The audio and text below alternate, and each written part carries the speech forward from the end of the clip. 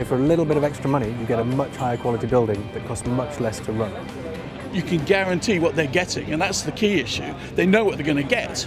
It's the way to go. It's the best solution you can do to build a very highly energy efficient and comfortable house.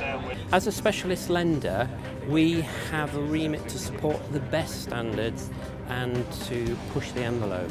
So we're really interested mainly in supporting projects that are developed to, say, co-sustainable homes 5 or 6, or whatever equivalent we have in the future, but mainly passive house, and we reserve our best pricing for passive house projects. It's quite difficult because sometimes they don't understand and think it's an airtight box and it's going to be horrible and all those sort of things, but once they experience it and they actually see one, you think, well, why not? If it's appropriate, then yes, definitely, I would want to push it, and I would, again, trying to show them the comfort, the health benefits, obviously a little bit of climate change awareness, and I think the longevity of, the building that you're creating, hopefully as a nice family home or something.